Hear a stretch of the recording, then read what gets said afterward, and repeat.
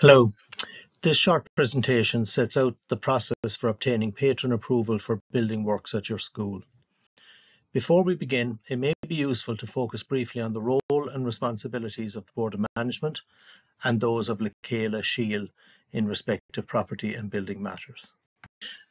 Management of school property and buildings is a shared responsibility between Chéile and Chéile, together with the boards of management of each individual school. The board should have awareness and oversight of all building works in the school.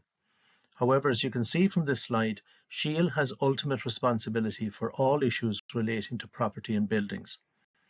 Chéile has now developed and approved patron approval procedures in order to assist boards of management and principals in ensuring that all required patron approvals are obtained and recorded. While the majority of building works will be undertaken and funded via one or other of the Department of Education schemes listed, these procedures also apply to non-department funded works. Routine maintenance work is excluded unless the works involve an element of structural work. It must be constantly borne in mind that the Board of Management and ultimately the Trust are responsible where costs exceed the approved Department of Education funding. Therefore, oversight by the Trust of all works being carried out on school property is essential. As can be seen here in the JMB Manual for Boards of Management of Catholic Voluntary Secondary Schools, it can be seen that changes that will affect the structure of school buildings are matters for the trustee alone, not for the Board of Management. And it also points out very clearly that the approval of the trustees must be obtained prior to approaching the Department of Education to seek capital funding. It is not sufficient to inform the trustees after an application has already been made. It must be prior to making contact with the department. The approvals process has been developed to align closely with the Department of Education procedures, and a key consideration was to minimize any additional workload, particularly on principals. There are 4 occasions where patron approval must be obtained, and these are referred to as gateways to prevent confusion with the Department of Education stages in their building project. Gateway 1, as we said previously, permission must be obtained prior to applying to the Department of Education for a grant under any of their schemes or undertaking non-Department of Education funded building works.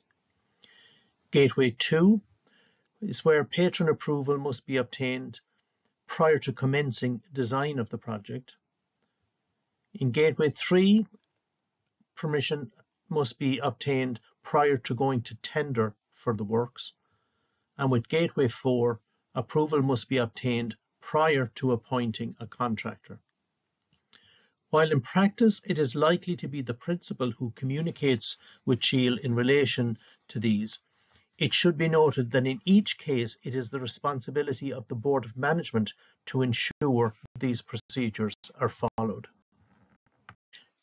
There is a separate application form for each gateway, and the correct application form for each gateway should be completed and emailed to Pat Flynn using the email address pat@lachéiletrust.ie. These application forms will be emailed to all schools shortly and are editable. They specify the required information to enable Chéile to make a timely decision on your application. If any of the required information is not included, this will result in delays or failure to obtain approval. Under no circumstances should you proceed with a project unless each required approval has been obtained. This is essential to protect principals, boards of management, and the trust.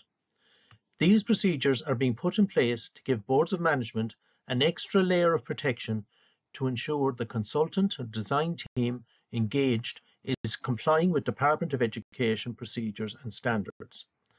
The flow chart on screen over the next few slides is a visual representation of the process.